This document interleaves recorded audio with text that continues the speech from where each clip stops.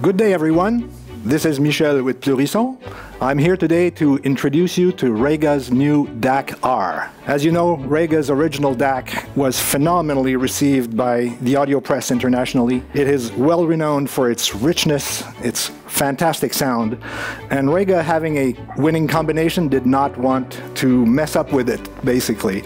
So they have kept the Rega DAC as it was, but have introduced two new features to help you get even better results. One of them is, of course, the USB 2.0 input, which will permit processing digital signals of up to 192 kilohertz of up to 24 bits. The other fun feature, which is the remote, hence the DAC-R. The USB input has been built in a way to eliminate the noise coming from the computer. A few of the other recent improvements have been reducing the filters from 5 to 3 and introducing a real-life IEC connector in the back, which will let you improve your cables. In conclusion, the DAC-R is still the same great DAC as Rega has had for years, with better and more up-to-date features to make your life even better.